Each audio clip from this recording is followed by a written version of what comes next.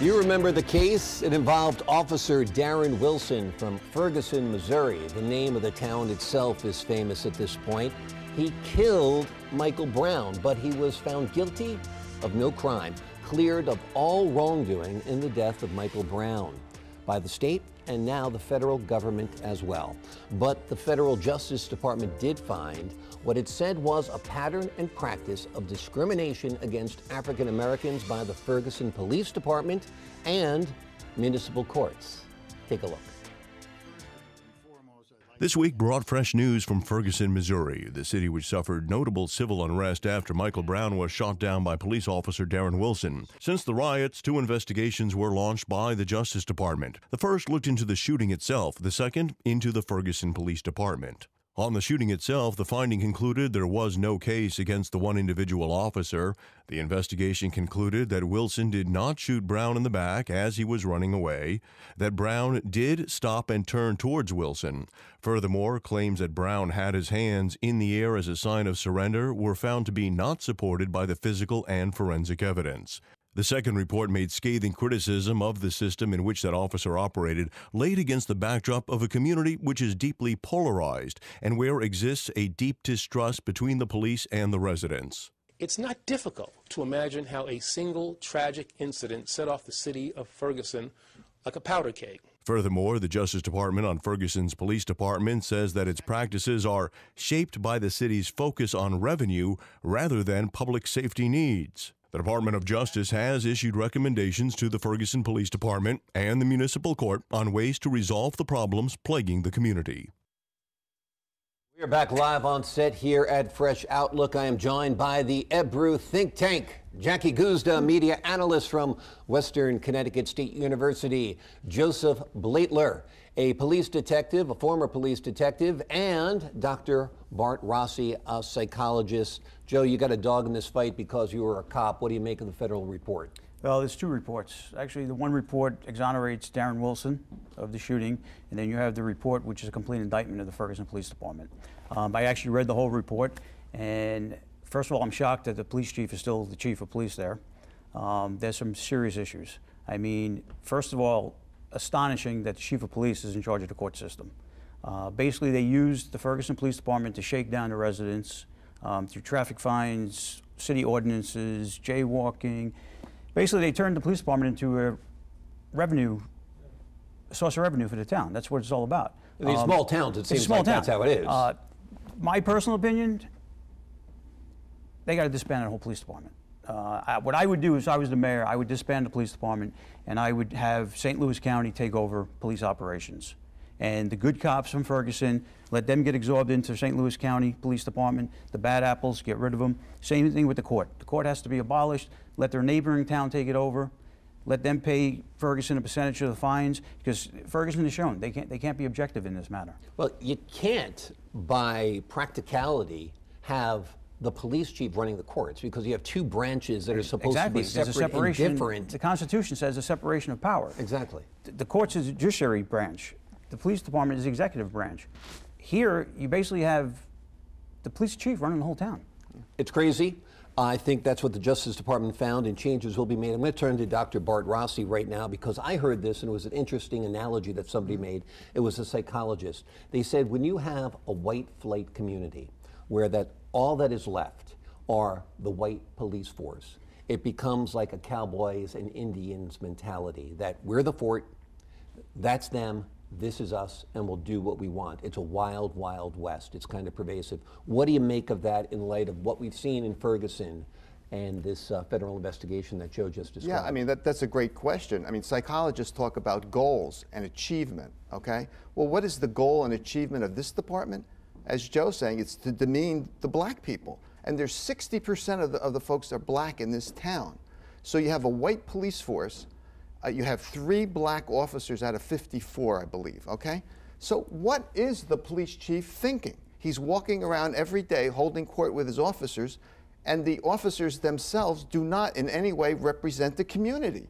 It's an outrage. It's so far from being fair that it's ridiculous. And just to say, on behalf of police everywhere, there are so many departments across the country that are balance. They look at race. They deal with each other every day, their individual differences, and they work out pretty well. Not perfectly, but pretty well. This pales in comparison. It's a terrible department. I agree with Joe. Joe actually has specific suggestions here, and I think that's probably the way to go.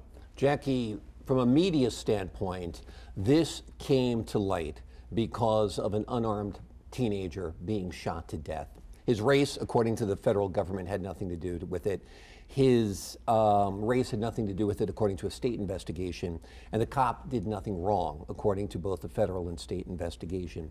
Yet this did open up a Pandora's box, if you will, and to look at the entire police department and see what might have unleashed such a fury in response to a crime that might have been tolerated better had it not been in a community where they have suffered through injustices before. Right. Well, this was the silver lining. It opened up all the bad things that were going on. So that's good. And, you know, I really question how many communities in the United States are like this. How many of them have mostly white, you know, majority race cops that are putting down, who are getting their revenues from the citizens, the minority citizens of their community. So, you know, we've got to look at, like Joe said, what the solutions are.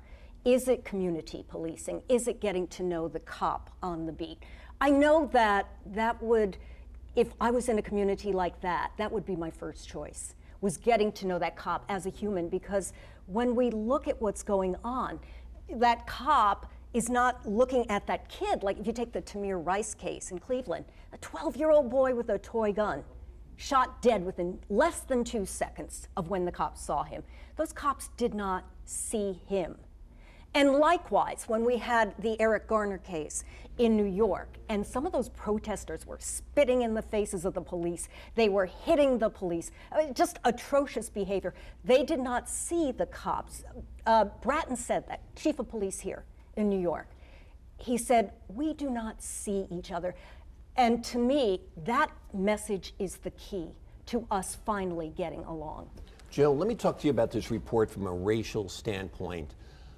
Statistically, at least, black people commit more crimes in a greater frequency than white people. Does that lead cops by nature or instinct to perceive black people to be more likely suspect of crimes? I think it depends. I really think it depends. Like, I grew up in a city, so I understood blacks, Hispanics. So when I was a city cop, I wasn't intimidated or fearful of blacks or Hispanics. Even today as a private investigator, I have no problem walking the streets of Newark, Patterson. I'm comfortable doing that. But if you take a white kid from the suburbs and all of a sudden you put him into Bensonhurst, it's a cultural shock for them. And so they don't know how to react. And if you don't have the proper mentoring and guidance, and you have some old-time cop who's, you know, doesn't like black people, doesn't like Hispanic people, you know, he starts pushing a young kid in the wrong direction, and you have a problem. But going back to the Ferguson thing, the big issue with the Ferguson thing is I really have a problem with is the way they use the people to make money. And this is a really a issue with our criminal justice system. I mean, even Europe, in Europe they have what they call day fines. And your fine is based on how much you make. So for example, if I make $100 a day, say a jaywalking ticket is $100. If I make $100 a day, they will say a jaywalking ticket is 10% of your income. So I pay $10. If I make $1,000, I pay $100. So it's proportionate to people's income.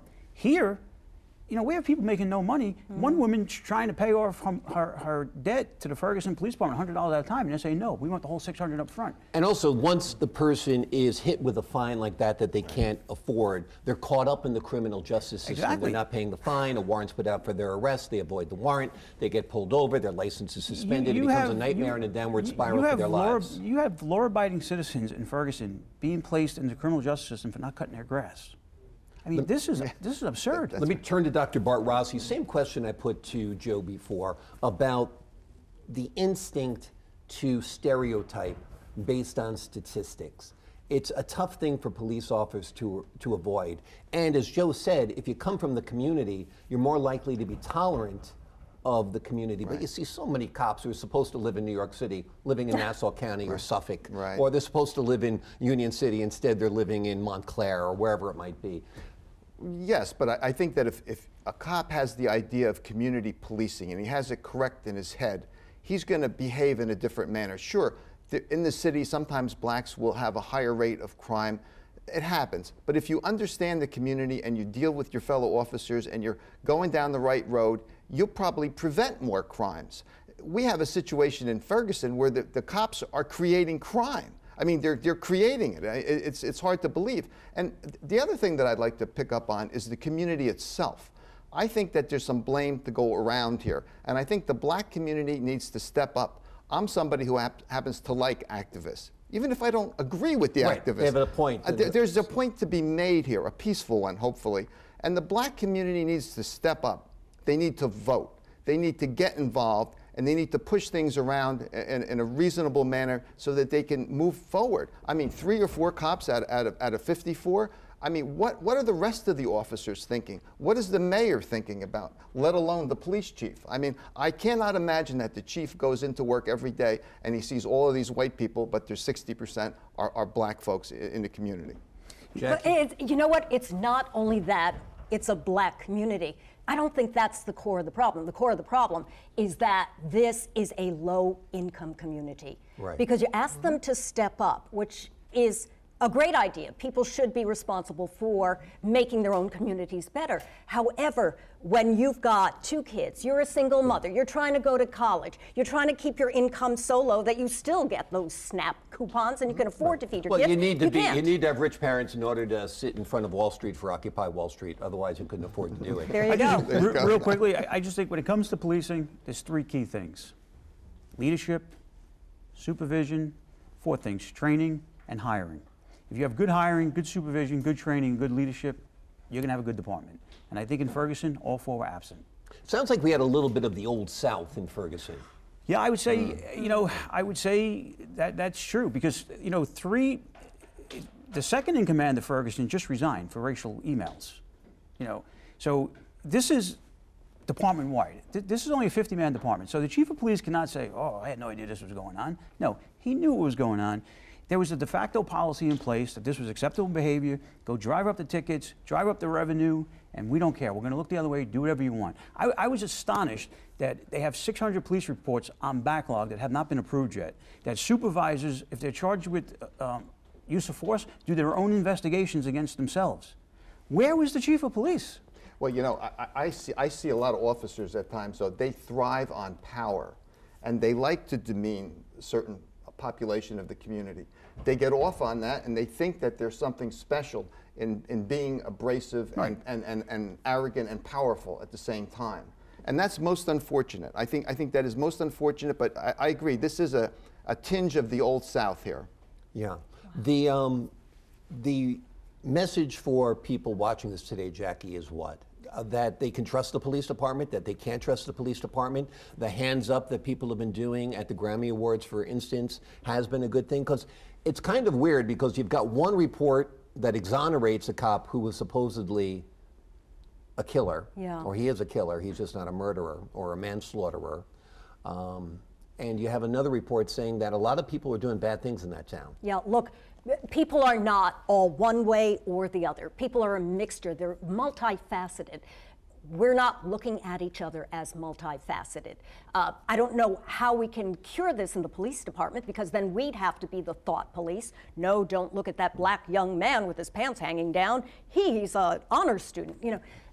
It's really hard to do, and I think we've got to do more research and find out what we can do in people who have these power positions, how we can change the perspective of the people that they are dealing with, even though it's kind of a fight or flight thing. Is that kid going to pull a gun out of his underwear? Who knows? I think what we've got to really do is start to truly understand each other. Joe, I think was interesting in New York after the Eric Gardner case. The cops were so angry at the mayor that they turned their back on him. And in fact, they stopped enforcing his quality of life crimes. They stopped writing traffic tickets as frequently, parking tickets as frequently, graffiti offenses. It didn't affect the crime rate at all. And these quality of life crimes that we crack down on, this broken window theory of policing, really hurts the poor people, like you said, because they get caught up in the system.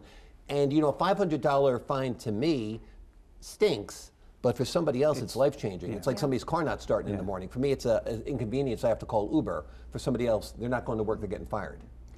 I think New York City is, as far as like crime has not gone up yet, I think that's to be determined, because obviously there's weather factors involved here. It's been a bad winter, so that reduces crime. I think as the summer plays out, we'll see if crime goes up or not. I have read reports where shootings are up in New York City, even though homicides are down. But homicides are also very tricky because of the technology in medicine. I mean, 20 years ago, somebody gets shot in the head, had no chance of living. Today, you get shot in the head, you can survive it. So I think a lot plays into homicide rates these days. But in New York, I mean, even there, I mean, they put the whole police department under training, sensitivity training. It's a joke and an embarrassment what they're training these cops to do. They had one guy come in and tell them that if you're facing a hostile situation, close your eyes and take a deep breath. Are you out of your mind? My God. You will be out of your mind or lose your mind. I got to stop you there, Joe, and the rest of the think tank, because we're out of time for this segment. Still to come on Fresh Outlook, America's top journalists outed as alleged liars after this.